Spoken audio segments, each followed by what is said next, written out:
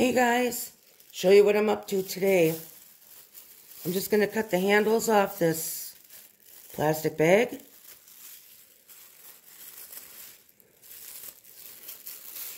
And this is what I use to store my skins to utilize these bags instead of going to the landfill. I just cut them open.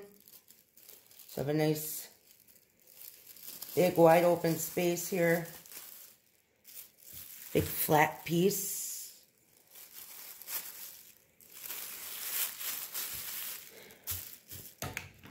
And this is what I use to store my skins.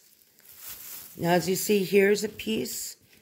This is all, let me bring the camera down. This is all extra paint that ran off of some of my projects. And I'd like to save that. I kind of think I can use this later on. So I'm going to peel it right off.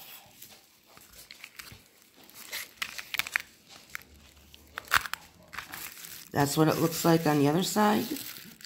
I could use either side.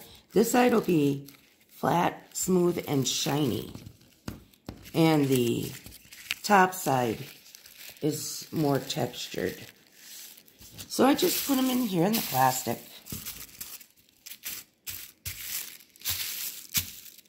And I fold it over. So that's flat. Just want to make sure it is laying flat.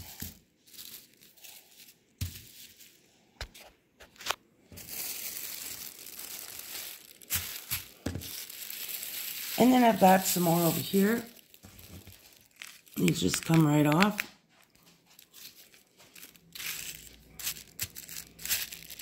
You can see the texture there. Let's see what's on the other side. See? Nice and smooth. This side is textured. So they just peel right off. And I store them in plastic bags. They can't touch each other because they will stick to each other,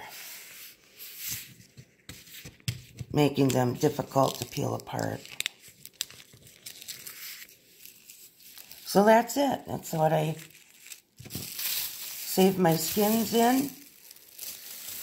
And I just put them away until later when I think I can use them. I like to embellish the paintings.